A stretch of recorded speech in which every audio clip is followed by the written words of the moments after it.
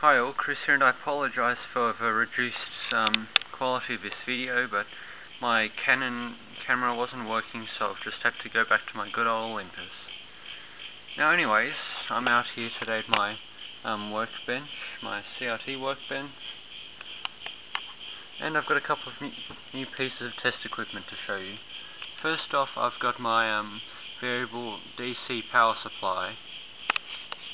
It goes up to 30 volts and I think 5 amps. Can't remember for sure. Now second off, this just arrived today. This is awesome. My 20 megahertz dual trace Digitor cathode ray oscilloscope. So I've just been fiddling around with it. I've got a couple of probes for it there, just cheapies off of eBay. So let's fire them both up.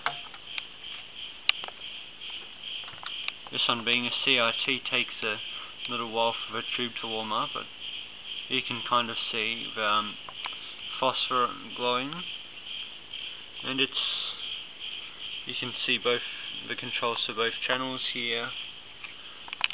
I'll just set a probe up, and bear in mind I don't know an awful lot about these, so I'm kind of getting to figure out how it all works. So, and here's one of the probes. As I said, just cheapies off eBay, but they're good. If you pull down on this, you get a nice little metal hook. You can hook on to anything. Flip that off like a pen lid, you get a little probe. And then here you've got a little alligator clip. So anyways, I'll connect this up to the calibration hook on it, which is 2 volts. And you'll see it changes. And this is just for testing it. I'll just turn the lights off in here.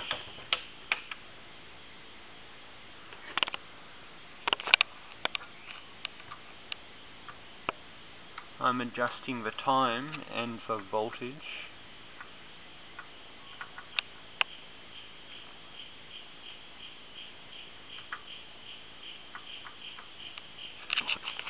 And I'll see if I can get... Actually, I'll save that for a minute. So there we have the calibration. So remove it from there. Now I'll connect it up to my variable DC power supply.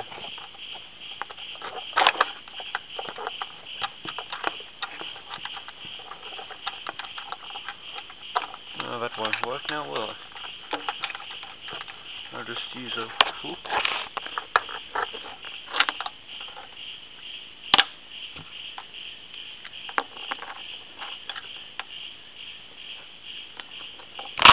You see, now I've connected it up, it's kind of going a little schizo.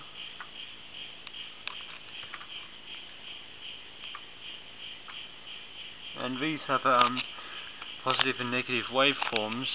You can see you've got all the grids here. I think there's 10 on the bottom, 8 on this axis. I can never remember which is the Y, which is the X axis, but this side up here I believe is time and this is volts, or I think, or the other way around, I don't know, I've just suddenly forgotten. But anyways, it's kind of like a multimeter, only the difference is with a multimeter, the multimeter gives you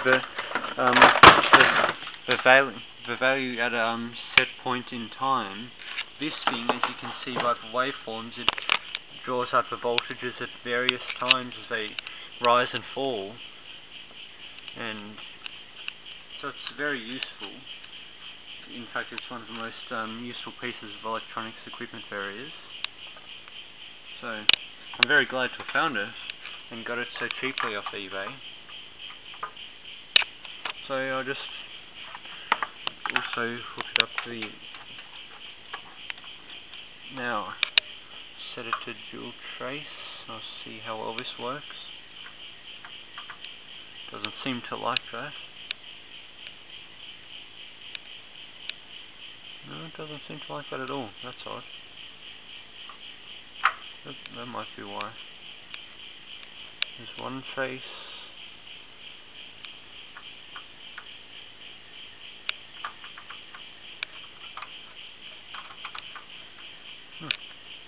Oh, there we go, there's the second tray.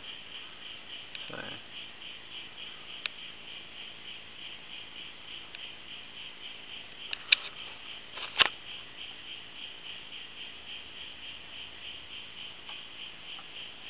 interestingly, by applying voltage, it doesn't seem to like that.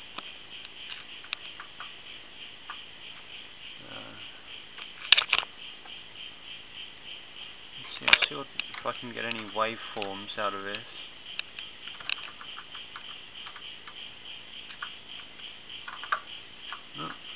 Nope. Kind of. Bear in mind, I'm still not used to this thing myself. So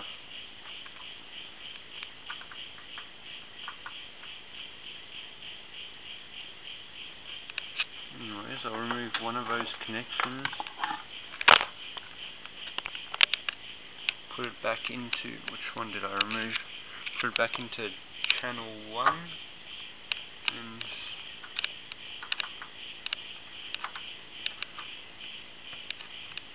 there we have it. So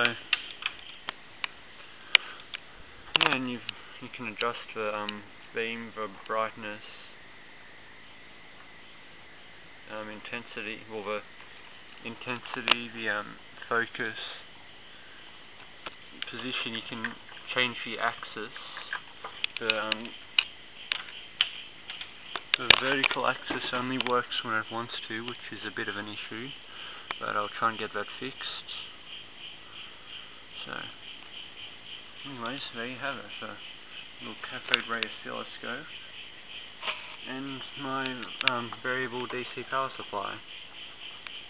So these are both very much welcome additions to my workbench, and they'll come in handy for lots of things, trust me.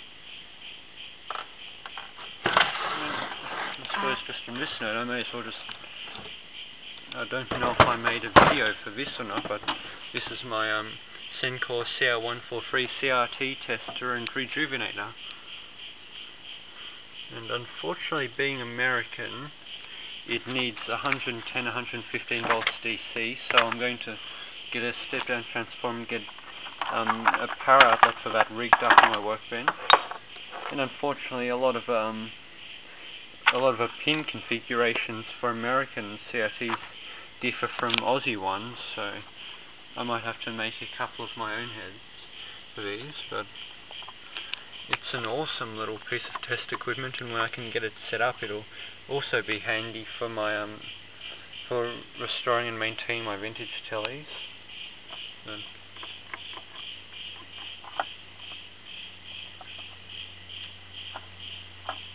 yeah, and it's in brand new condition pretty much. I don't think it's ever seen much use. It's got a couple of setup charts, all different types of CRTs, filament voltage, grid bias, all of that. So it's got two of these booklets from back in the day when things were actually made in America and not imported from China. So yeah, it just goes to show you that if you look really hard, you can find some really good stuff on eBay and get it for really cheaply as well.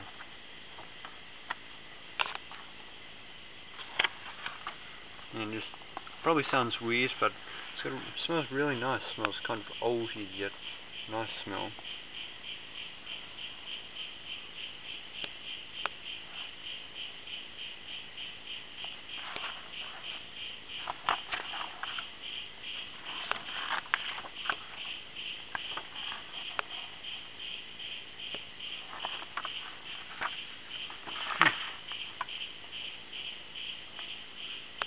I have to have a look around. It says that if new socket types should be introduced plugins will be available from Sencor, but I'm assuming the company went under a long time ago, but who knows. Only one way to find out, and that's to look online, I suppose. And also, just before I sign off, here's one of my other pieces, a multimeter, a 1938 or 39 triplet multimeter that I pulled out of the roadside garbage pile. The DC doesn't quite work, the needle's bent, and it needs a bit of work, but it's a nice little thing. I was going to restore it, but that's kind of going to be a boozy of a project for me.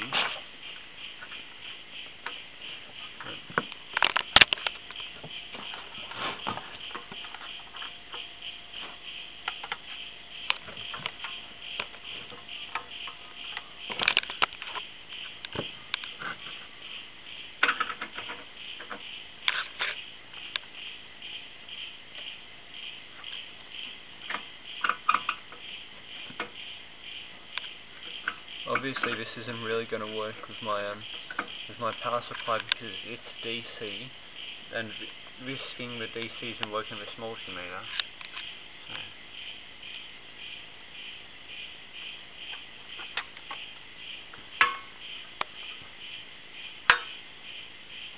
So anyway, so there you have it. So there's some of my test equipment.